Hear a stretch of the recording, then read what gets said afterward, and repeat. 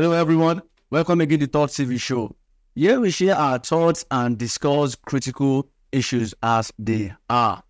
And if you are joining us for the first time, if you are watching us anywhere from the first time, please subscribe to this channel for great content.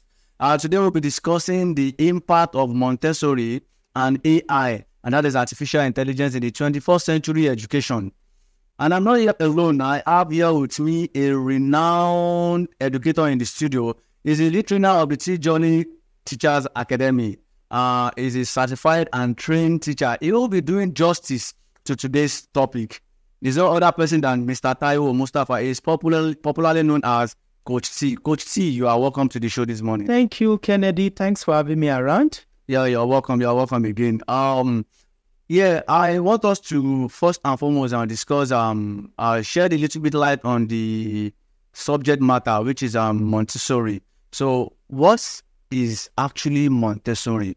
What is Montessori education, and what is it all about? Wow, the word Montessori.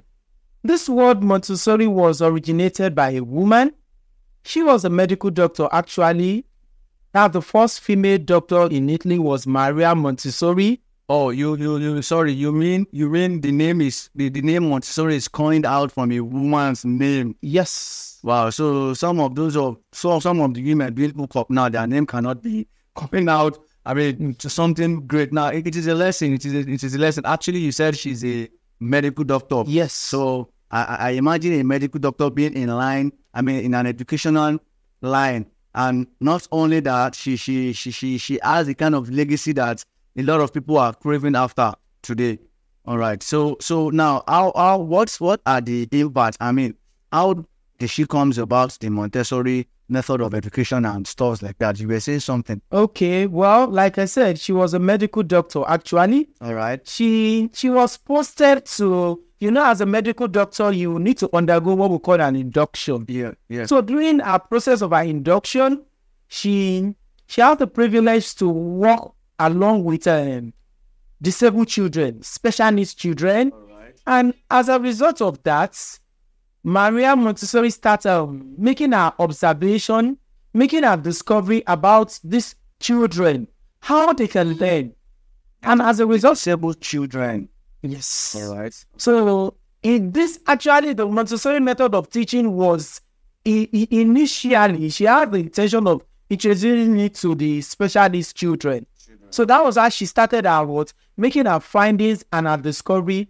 That was how she arrived at this Montessori method of teaching approach that every schools now are making use of now. Yes. Every schools are running after the Montessori method of teaching now. So now we have discovered that the fact that it is originated from, it is originally started by a medical doctor. What do you call her name? What do you call her name? Maria Montessori. Montessori. Wow, that is a good one. That is, shedding light on that. So it is not just a coined up name from somewhere. No. So it is part of a name. Yes. So I think that is for a particular legacy.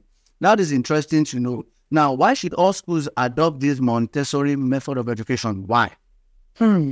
Well, this has been a very good question that we need to keep making this history. We need to keep preaching this to all schools that the best method so far that we can use for children from age 0 to 10 is adopting Maria Montessori method of teaching, because one, it ends the children in their total way of life.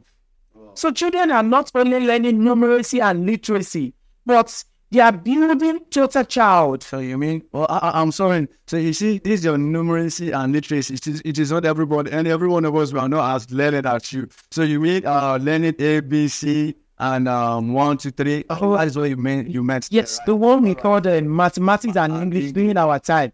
So Montessori method of teaching is not only about learning mathematics and English, but it builds the children total way of life.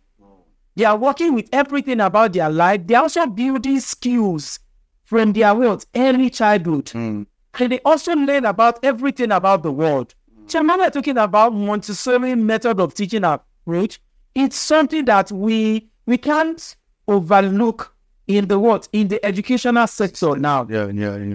So So now it is well known now that Montessori education is very important. Yes. So we should now, you are advising schools owner, you are advising the educators, you are advising people in the education sphere to imbibe, to just chip in the Montessori method of education, right? Yes. So what are the impacts? What are the side attraction that Montessori has that others do not have? Okay. Now, when we look at the side attraction of Montessori with the traditional method, because I can remember being our own days in primary school then, we're taught with the traditional method of teaching, whereby some of us, we are not always happy when going to school because we will not be happy. I remember my math teacher that I will not be happy because they come to the class, they will give you a kind of example, and when it is time to give you a class or they're giving you something entirely. So you will be there racking your brain, and at the end of everything you are going to be beaten, even if you try. It's just a few one of them. So I can understand. I can understand what you're trying to say. The Montessori method of teaching approach, like I said, it's far different from the traditional method of teaching. Okay. Because one, like I said, during our time, we're not privileged to work with concrete materials. And that's why you see some of us that we don't like mathematics.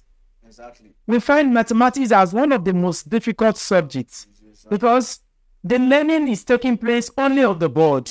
We're not privileged to see, to feel, and it makes learning to be boring and dull. And that's why most of us find school something difficult to go to.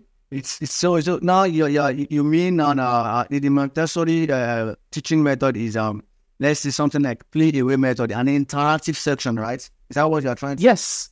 Montessori is a play away method whereby the children are the one doing the work. Okay. And like I do tell educators, what the children use the hands to do, they don't forget easily. Wow. So when you use your hands to count, you use your hands to do simple addition, it sticks to your brain. Exactly. And that's one of these where Maria Montessori has introduced education in this 21st century. That learning has to take place through what we call concrete objects. All right.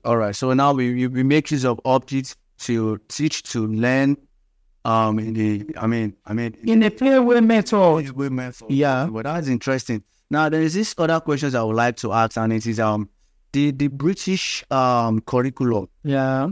Is it the same thing as a Montessori curriculum? Because most times when a lot of people hear Montessori system of education, we believe it is from the British. So is there any correlation between the both of them? Is it the same thing? Okay.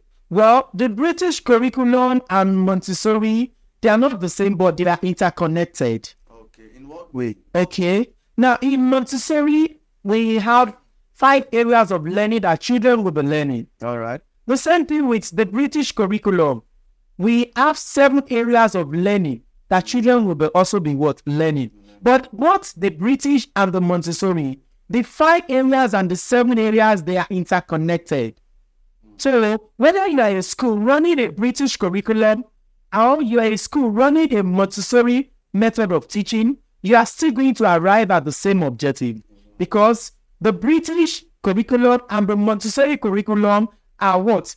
We are deriving at the same objectives to enhance the 21st century children that we have today. All right. So it means that we can substitute one for the other. Yes. So if we are not liable to guess the Montessori, we can go for the British. Well, which one would you prefer? Which one would you advise people to go for?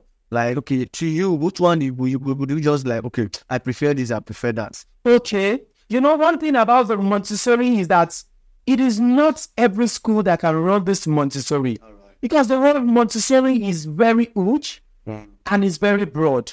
When we say huge, we're talking about the apparatus aspect now, which it requires millions of money to establish a Montessori setting in a school. Exactly. Yes, I've been to a school, and been to a school some times ago, and I saw a lot of objects in the class. I was like, in our days, if we get this kind of thing, we're not going to read anything, we'll just be playing. Because I saw a lot of, you see kids 2 years, 3 years play with a lot of, I was even thinking they are on break.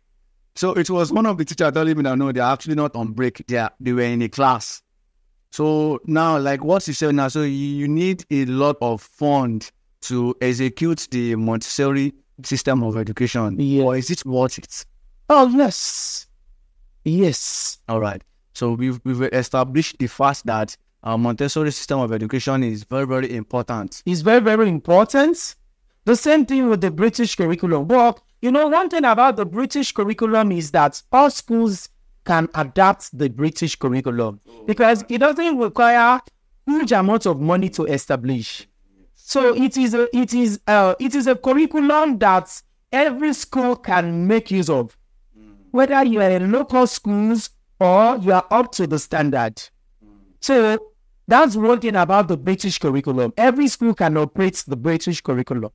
But the Montessori, if you are not well equipped, you can't operate Montessori setting.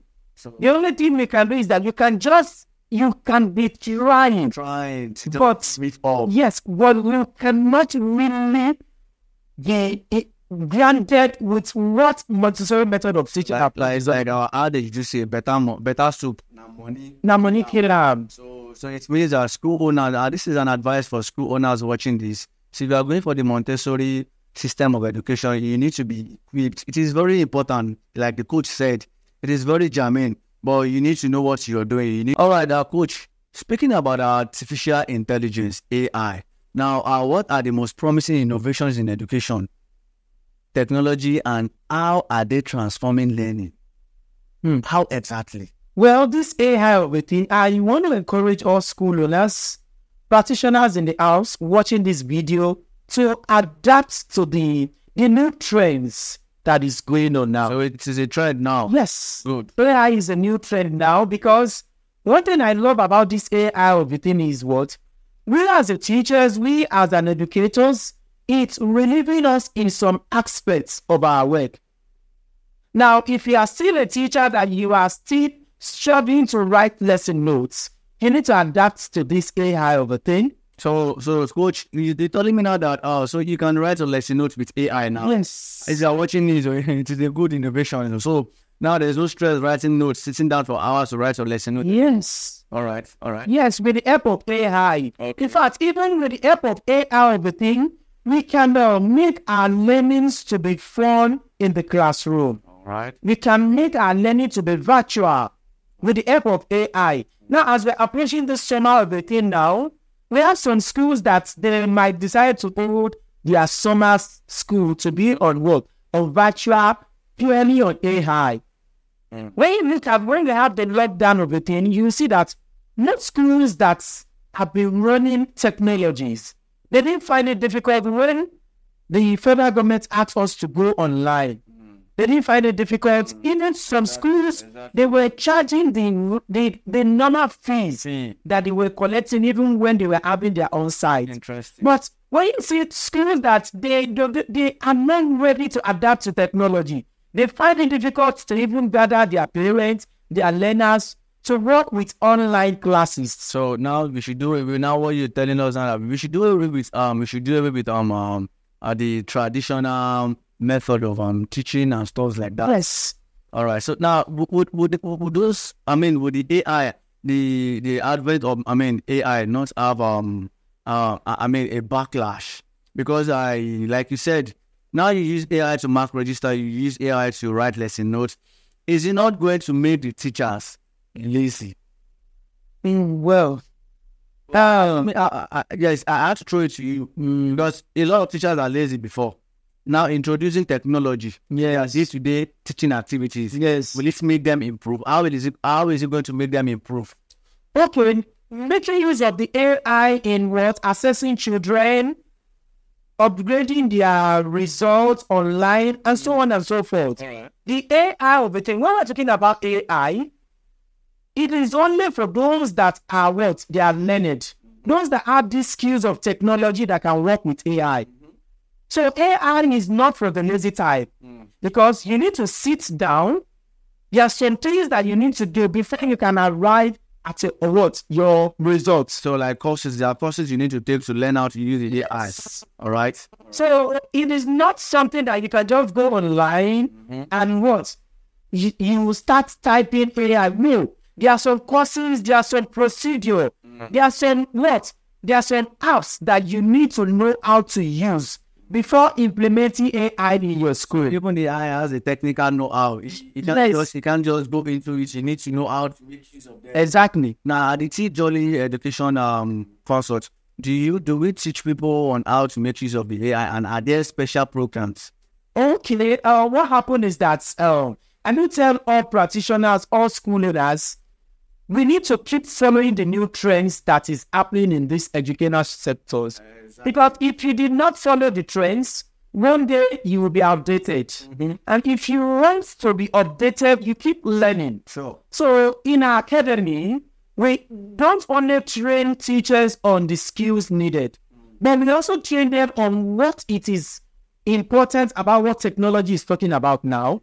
Because with technology, you can write your lesson notes, you can prepare your diary, and a lot more. Things like that, yeah. So AI is really making education sectors more easier for teachers.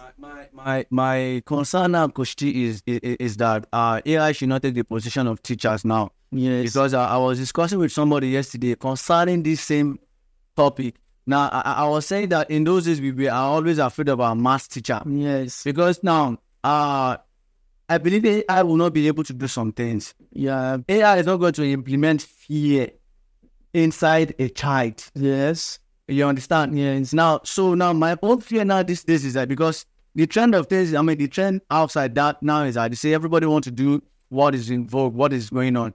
So, using AI and stuff like that. When you go to all these big countries, you see them even using drones for medical examination and stuff like that. So a lot of people will go out of job. So my own concern is if we bodily embraced this AI of the stuff, will it not take a lot of people out of their job? Because when the school owner knows that, okay, instead of employing a math teacher, instead of employing a physics teacher, instead of employing an English teacher, she could go online, look for apps and stuff like that, install it in the class, and voila. Things happen. So will it not take people out of their job? Well, AI cannot replace teachers. There are so many ways by which that is the point I want you to make. Okay. Yes. There are so many ways by which AI cannot replace teachers. Okay. Well, in terms of what social and emotional intelligence of a child, AI cannot take the replacements of the teachers. Exactly. Because as a teacher, it is very good for you to have emotional skills. You should be able to look at your learners and study what they are passing through or what emotion are they feeling now. And AI cannot replace that. Yes. So there are so many things that AI cannot replace in respect of the teachers. All right, moving away from there now, how are trends like personalized learning and AI-powered adaptive assessment impacting education? Well, like I said, AI is really making an impact in the educational sectors now. Okay. Because now, I can remember during our time there, if it is until when they prepared our report card, that is when we can collect report sheet. Yeah. But with the help of AI, automated machine now, a lot of things can be done. Children can print their results online. They can check their results online. Yeah, I remember. I used to remember those days when we write JAM.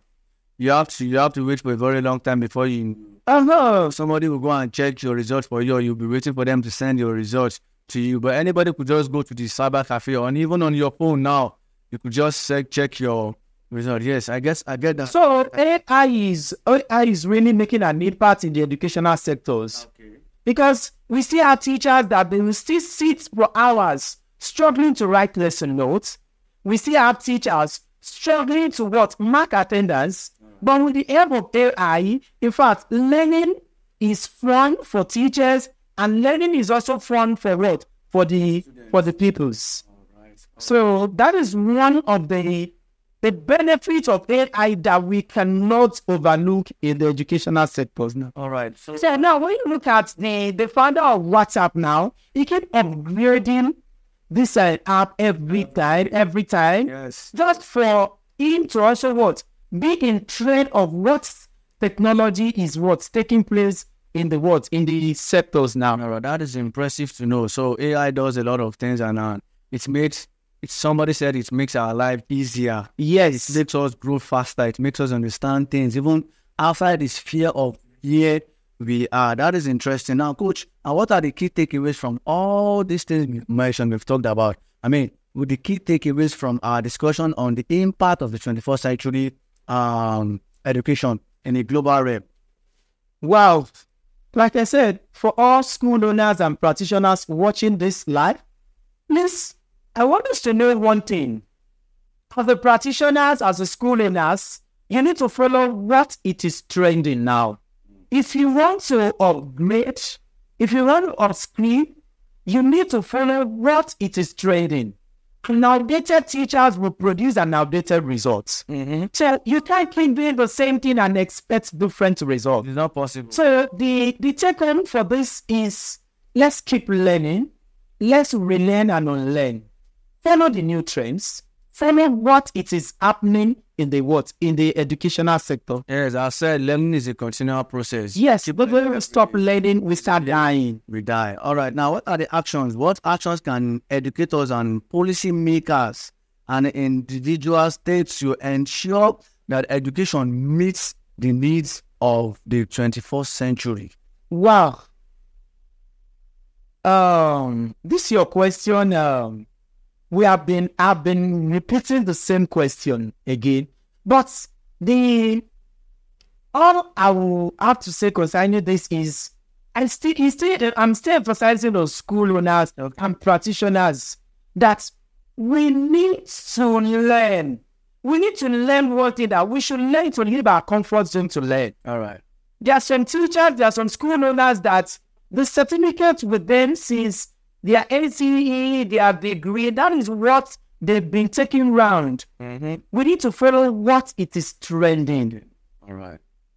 The innovation of what the educational sector now is, we need to equip with the 21st century skills. Okay. We need to upskill ourselves. Okay. We need to make learning convenient. We need to make the learning environment conducive. And when we're talking about a conducive environment, it's not painting the school, making the school attractive, but the facilities that is involved. That is important. Because we have some schools that the only thing they do is just to collect money, but they don't have the right. They equip facilities to enhance the children. And that's why when we encourage all school owners, all practitioners, please, it's a must. Learning is a continuous process. The day you stop learning, you start dying. As a school owners, as a practitioners, we should always be hungry for knowledge. Don't be tired of learning. Yeah. Learn new trends, learn new things, learn what is in vogue. Yes. And when you have these skills, people will keep looking for you. Like I've learned today that Maria Montessori. Yes, she's yes, she's the founder of this Montessori. And you know, one thing that baffles me most is that when you see most schools, they keep using the name Montessori. Please, we shouldn't check it. All right. So now you're telling us that we can get it wrong. Yes. A lot of people are getting it wrong. Yes. Because they only have I've seen some schools with the name, with the description. Yeah. So Montessori school. Yes. So it is not in the name alone. Yes. Isn't it? No. So it is in the what? It is not the name alone, but it is in terms of the what? The equipment involved. So Montessori is the equipment. Yes. Involved in educational practice. Yes. Hallelujah. That is interesting to know. Because a lot of people would think that, okay, let me just put the name. Montessori, let me join it to the names of my school, and Viola, maybe a lot of people will come to my school. So now we understand that it is not by the name alone. No, it is by what you can give. Are there special trainings for teachers when it comes to Montessori education? Okay, yes, there's a special training for teachers because we have some schools that they love the materials. When they see it, you see some schools, some practitioners, they want to buy them, but they don't know how to make use of them. So we have a special training for school owners, practitioners. And one thing is that we are one of the most affordable training institutes so far, where we encourage all local schools and local school owners, no matter the income that you are earning. Our academy is affordable for anybody to come in and well-trained, well-branded in this Montessori approach that we're thinking I'm going about. to pay for the advert on the show after the show. Oh, no problem. After the show. So, ladies and gentlemen watching, it is very important. As we said, we are meditating on the fact that we want a better country, and we cannot get that by, giving our children quack education. We need to go to the grassroots, and this is important. This Montessori system of education is very, very important. So, as Coach T has said it here, teachers, go and learn, relearn, unlearn. You need to up your skills, upgrade yourself. You can't just sit down and think that things will change. Learning is a continual process. Just go, get out, and learn a new skills in the education. Now, when we talk about new skills these days, a lot of people believe it is just, online skills alone. We're talking about maybe one of other skills, these social media skills that goes all around. But now, Coach T, are there other educational skills that we can learn as a teacher, as an educator? Yeah. Are there other educational skills? Yes, we have so many educational skills that we can learn. Like a practitioners now, as a practitioners, we should learn to upgrade our skills to what? Learning disability. Now, when you see some children now in schools that they have one or two challenges, when you see the teachers are unable to tackle them, and the next thing they will tell the parent that they should take them for deliverance. And that's why we need to have a special need therapist. That is taking the child for deliverance. And yes. No, yes. Now I think I remember some people will say, especially in the Yoruba culture, they will say, "Orioma, you baby." Yes. They've got to check his star that is not meant for book. So whereas he doesn't need any deliverance. We have some children that they are special needs, which they need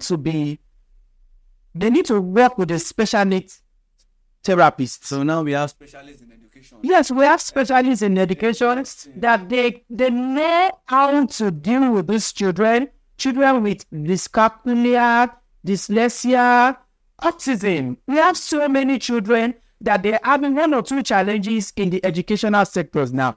And teachers that don't have these skills and special needs, the things that comes to their brain is, wow, this children needs a special deliverance.